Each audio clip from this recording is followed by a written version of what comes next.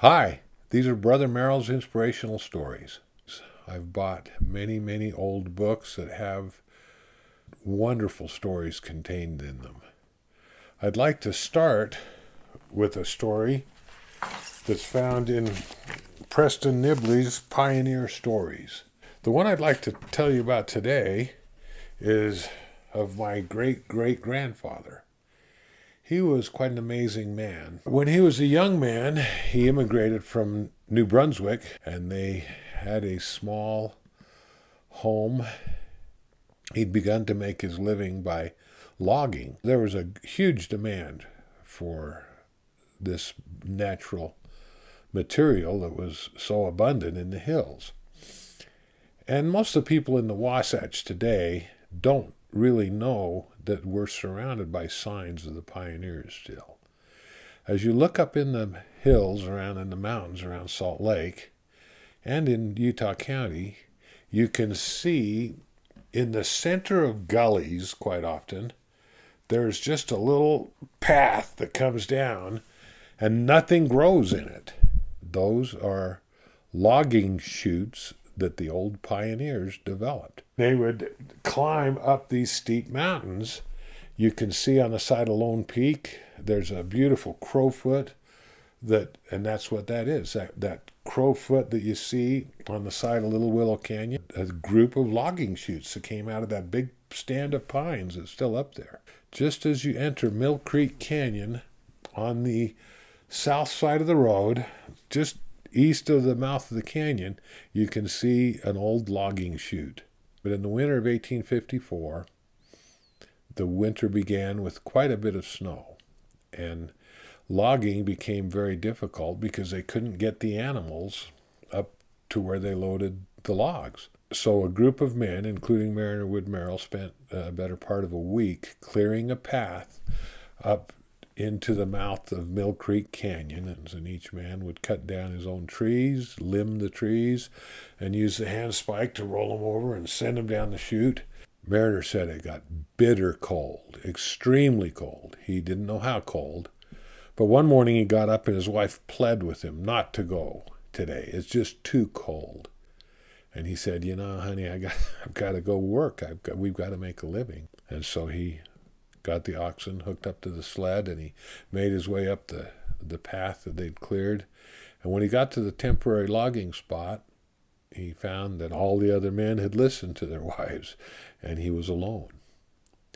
So he secured his oxen and gave them some hay, and then he climbed about a half mile up the mountain, and he cut down 5 trees and limbed them.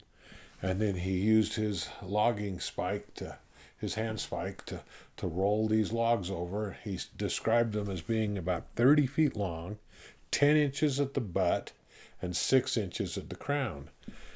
And red pine is very dense, and so we're talking some very, very heavy logs. I'm sure they were closing on a ton apiece. And he slid them down the logging chute on the side of the hill, about a distance of a half a mile, he says. And then he got them rolled over below his sled. He describes it as a logging bunk, which means he had some braces on the side to hold the logs in, and then he'd chain them down. And so with a great deal of struggle, he was able to finally get the first log up. And he said the bunk, the bottom of the sled, was slick and icy. And so he got the big old log up there, and he braced it. He found some limbs and just to hold it in place, and then he turned to get the next log. And as he did, the first log gave way, and it hit him right in the hollow of his legs and knocked the handspike completely out of his reach and sprawled him across those 4 logs. And it was laying right on the hollow of his legs, and his legs were on the ground. His upper body was pinned against these logs, and he couldn't move. It'd be like having a small car on your legs. He just couldn't move. And he fought, and he fought, and he tried everything he could. He tried squirming around, he tried pushing, he tried wedging, he tried leveraging, and he was a strong man, and he could not get free. And he said as he realized his predicament, he came to the realization that this was probably where he would die, by himself, in the Utah mountains, in the dead of winter, on a cold, cold day.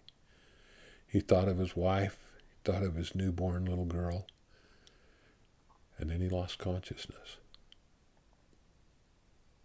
The next thing he knew, he came to. His oxen were working their way down the canyon.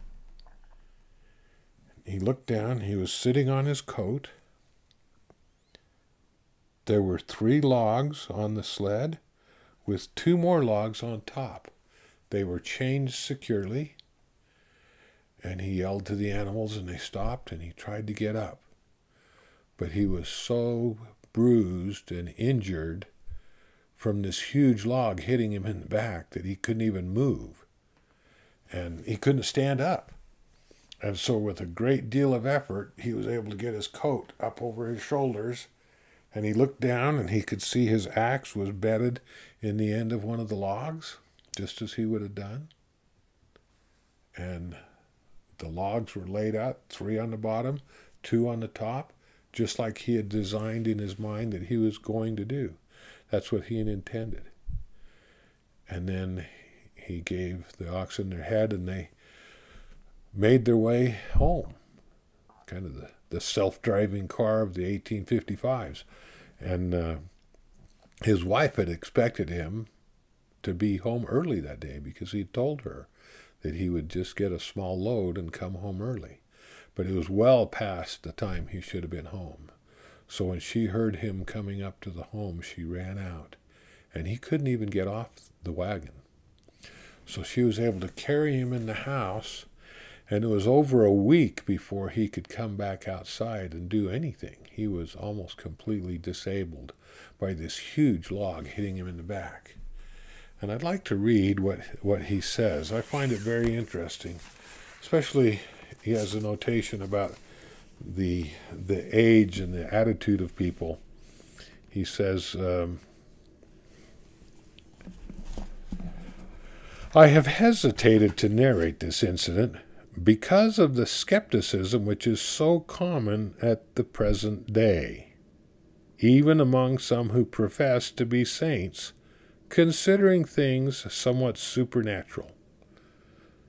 I thought, the more things change, the more they say the same, eh? Then he continues, but I can truly testify in all soberness that some power which I did not see assisted me from the position which doubtless would have speedily cost me my life, as I was preserved for some purpose known to my Heavenly Father. So do I also know that God will bless and preserve the lives of His faithful children, just as long as it is necessary for them to live to accomplish their missions upon the earth. And I truly believe that. I know that God is never surprised when someone shows up on the other side. And I also know that He knows me, and He loves me, and He loves you. I hope you've enjoyed this story. Thanks. This has been Brother Merrill's Inspirational Stories. There are more to come. I hope you enjoyed it.